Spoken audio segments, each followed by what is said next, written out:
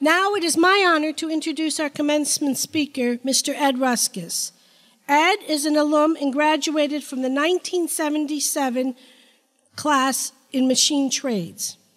After graduation and a stint in a tool and die shop in Wilkes-Barre, Ed packed up his car with a few friends and headed towards the mountains of Colorado. After working in a few small machine shops in Boulder, Ed landed his current career job of 32 years and counting at Ball Aerospace in 1980. What lay before him was a career starting out with the machining of basic aerospace parts. His work quickly grew into what Ed became part of an intricate team member for a program that built the Space Shuttle Star Trackers program. The magnitude of the programs would become more complex with Ed's involvement in the Hubble Space Telescope Corrective Optics program and subsequently in a multitude of projects supporting our national security. In 1997, the opportunity availed itself to Ed to move into the commercial division of that company, Ball Aerospace, of Ball. He became a lead technician in the first commercial American launch from Russia.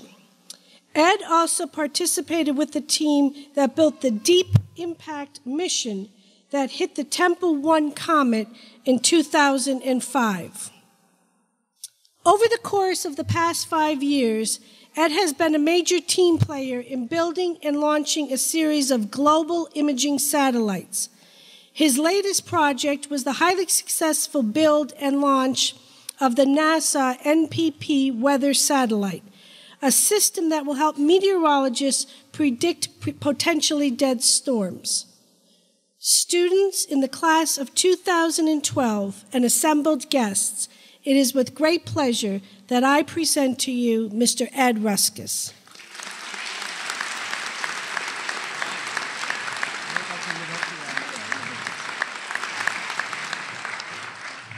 That's quite an introduction. Thank you very much. Before I begin, I'd like to say something to the alumni. It wasn't until Dr. Ann took over that she made us feel part of the school again, and you know what I'm talking about. I do want to give a shout out to Mr. Mashura. I know you're here somewhere for 40 years of teaching, and you guys are a lot smarter than we were because it took him 3 years to drill it into our skulls, and it only took him 2 to get it into yours. And I do want to make one comment. You guys all have this in your handouts. So you see, boys and girls, we all don't end up born looking like your dad.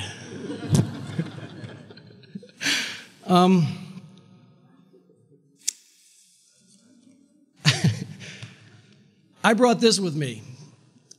This is my degree. It has been sitting on my desk for 34 years, and every day I've looked at it and said thank you. And I'm very serious about it. I never have forgotten where I came from. And please, as you go through your life, don't do that. It's so important to understand the energy it took to get you there. It doesn't seem that long ago that I was sitting where you are now, wondering what the heck I was going to do. I wasn't one of the students that have the gold braids around them. I was one of the other students, the ones that seem lost. And you know what I mean. I had moved from New York City to Pittston at the age of 14, which was very difficult. I barely got through high school, and I chose JST, Johnson School of Technology, on a lark to keep me from Vietnam or Canada as a conscientious objector. Even upon graduating, I was pretty lost inside. I worked in Wilkes-Barre after graduation at Muskin Pools. I was part of a couple guys that were asked to join their tool room on the first ones, and we did well, obviously, because they hired a few more before they went out of business. In the tool room, rebuilding dies and injection molds. But some of the guys who worked there were just plain old grouchy. I started to second guess my choice of trades. I really didn't want to end up like them. I decided one day to move to Colorado from a conversation I had with Mr. Marino, who was our shop teacher here at Johnson, an old Italian toolmaker who didn't mince words and was the first senior male positive influence in my life who pushed me. He told me about the opportunities out west. My parents were sad, but I knew I had to go. Whether it was my affinity to party too much or to hang out with the people I went to high school with for too long or whatever, I was definitely unsettled. So I put my toolbox in my car and headed out west in June of 1979. As I was traveling on I-70, I stopped in Kansas at 3:30 in the morning to watch the thunderstorms in the distance. We don't see those on the East Coast. It was unbelievable, the lightning and the colors in the distance. I felt, with the benefit of hindsight, I felt like I was from Jack Kerouac's 1959 book, On the Road. I was between the east of my youth and the west of my future. I just knew in my soul that it was the right thing to do. And you know, sometimes you're going to have the unknown. You're scared now. You don't know what you're going to do. But I want you to look forward and don't be afraid, okay? I want you to be confident in your education and be confident in who you are, okay? Promise yourself that you're going to do that.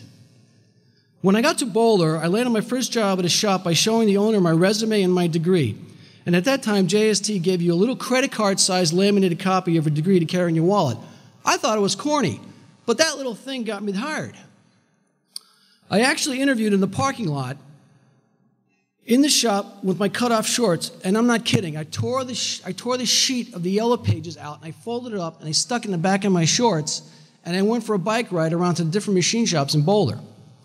It was a lot different than the East Coast, that was for sure. But I started to feel more and more confident every day and with every paycheck. Even though I tried to stay close to people back here, those relationships just weren't working out. Through your life, you're going to have a shift. I can't tell you what it is. I can't tell you if it's chemistry. I can't tell you if it's your brain waves. I can't tell you if it's your relationships. But it will in your life happen. I can't tell if it's maturity, but 3 or 4 times in your life, there's a major shift. You wake up one day and you're not that person that you were the day before. So when it shows up, don't be scared. It's natural. I worked in that shop for a year, and then I got on with Ball Aerospace in 1980 because of a conversation with a guy at lunch. I wasn't looking for work. I was content. But sometimes the universe has a way of pushing you in a direction that you need to go. After I started with Ball, I worked in the shop for a while and also started working on some cool space stuff. I was part of a team. As I went from project to project, I grew as a person. And between these projects, I worked in the shop just making parts for the next excursion or next project. And that is exactly what I'm doing now. I'm back in the shop, and I got to give a shout out to you machinists who are working with Mastercam and SolidWorks, because the invention of the microchip was after I got into the trade, and I'm relearning the trade. So my hats are off to you guys and gals.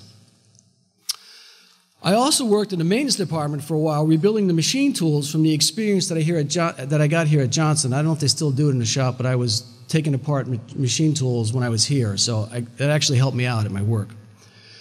I married my next-door neighbor, Sherry. Sometimes when you're looking too hard, you can't find the solution right in front of you.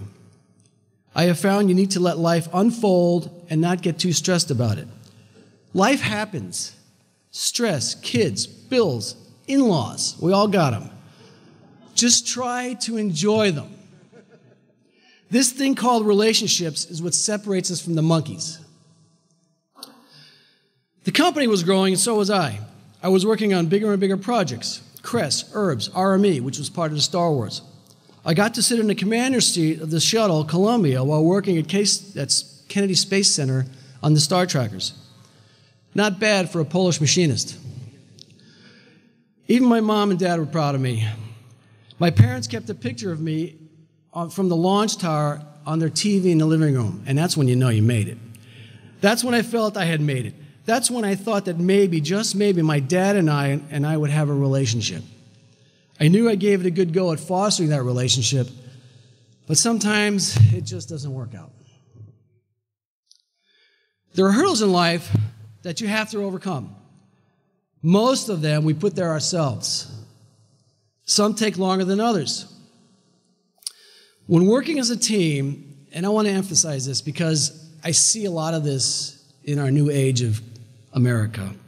When working as a team, you have to be able to take criticism and to not take it personally or get mad. You have to be able to negotiate. Just ask anyone who's been married a long time. For all you guys out there, everything is negotiable, right?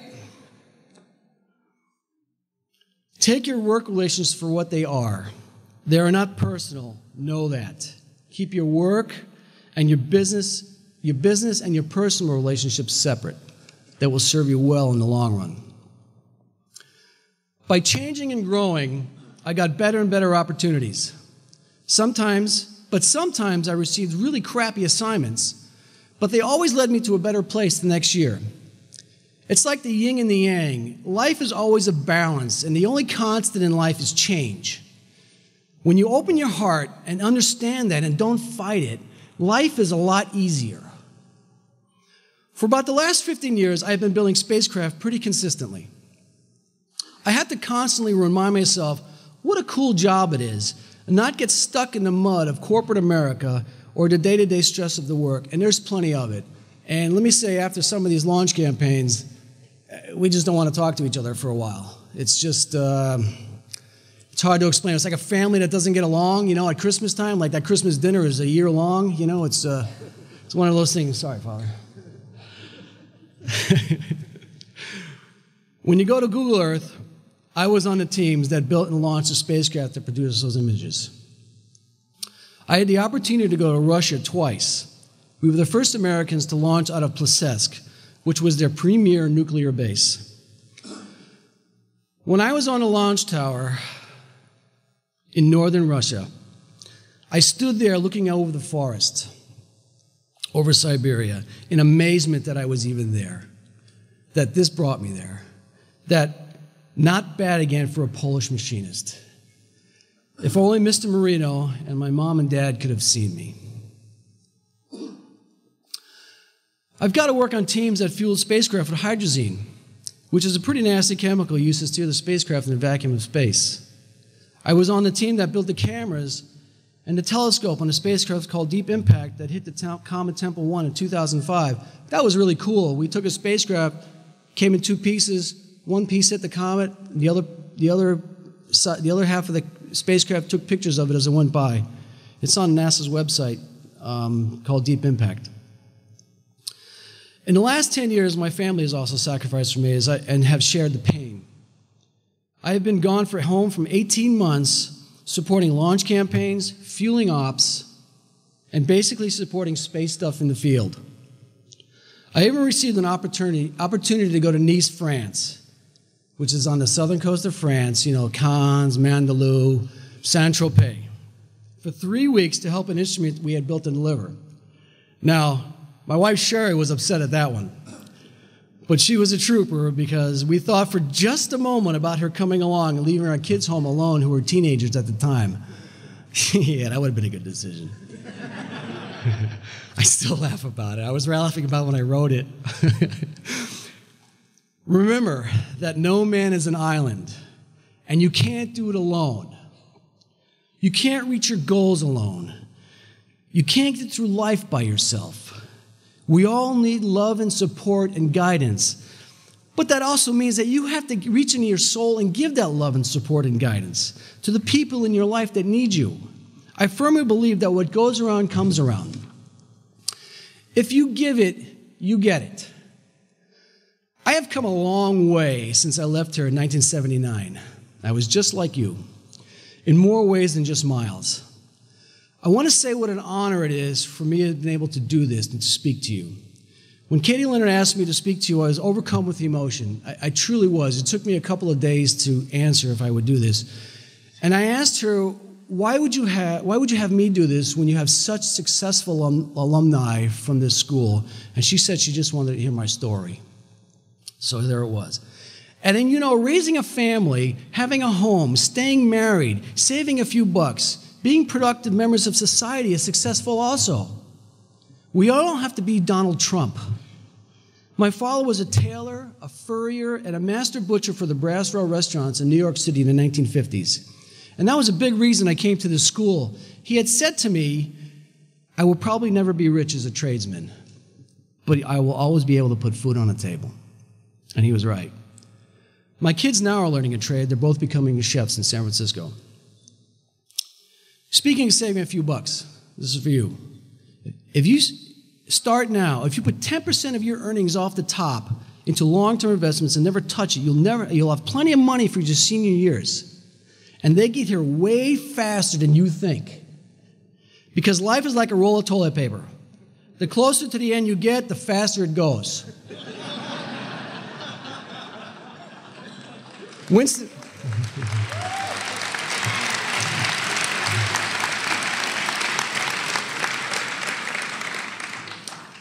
Churchill said, sometimes it's not good enough to do our best. We must do what is required.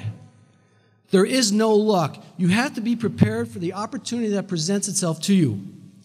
Invictus states, you are the master of your fate and the captain of your ship. Never doubt that. Your character will be challenged, but always, always do the right thing. Be responsible for the space that you hold on this planet. In this country, we have begun to lose and overlook the greatness of trade schools. By sitting here, it shows that you are the best of America. Johnson College is not Rutgers or Yale, but Johnson College is an elite school for working America. You have earned this ticket as your key to the world. Where you go and what you do is entirely up to you. This is America. We don't see people going south over the Rio Grande or swimming to Cuba. These are tough times for sure, but this is a country of dreams of what can be, not of what was or is. What is your dream? So I want you to go out this door to that street outside. It leads to anywhere in America that you choose. You don't even have to ask permission. Just do it. As I felt I owed it to Mr. Marino and to you, Mr. Mashira, and to my parents for believing me, you guys and girls owe it to your school. The people who helped pay for your education, your alumni, the future students of Johnson College. But most of all, you owe it to yourself. Don't waste this opportunity. You have the ability. You know you do. Now go do it. Thank you.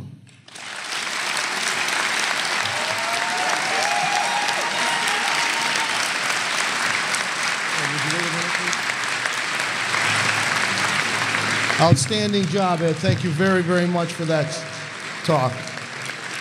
I'd like to invite Mr. Dan Blevins up, a representative from the Johnson College Student Government, who would like to give you a small token of our appreciation. Hey.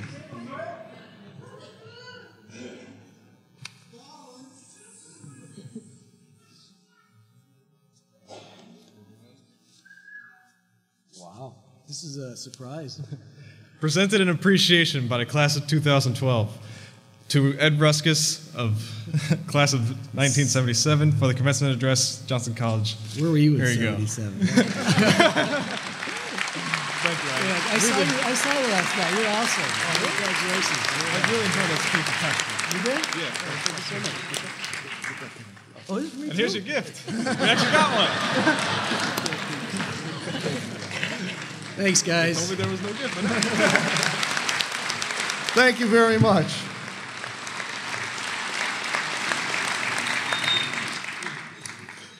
Thank you, Dan and Ed. We are so proud that Ed Ruskus is one of our own. And a Johnson College alum. What a great and outstanding way to celebrate 100 years of Johnson College history. I want to thank you personally, and as part of the student body also would like to say what a great address that was. Ed, thank you again.